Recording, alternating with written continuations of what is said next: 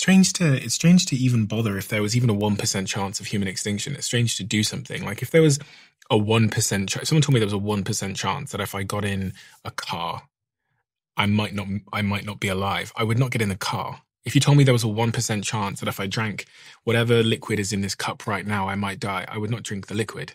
Even if there was $1 billion if I survived. So the 99% chances I get $1 billion, the 1% is I die, I wouldn't drink it. I wouldn't take the chance. It's worse than that. Not just you die, everyone dies. To get consent from human subjects, you need them to comprehend what they are consenting to.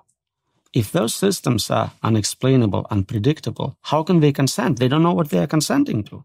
Mm-hmm. So it's impossible to get consent by definition. So this experiment can never be run ethically. By definition, they are doing unethical experimentation on human subjects.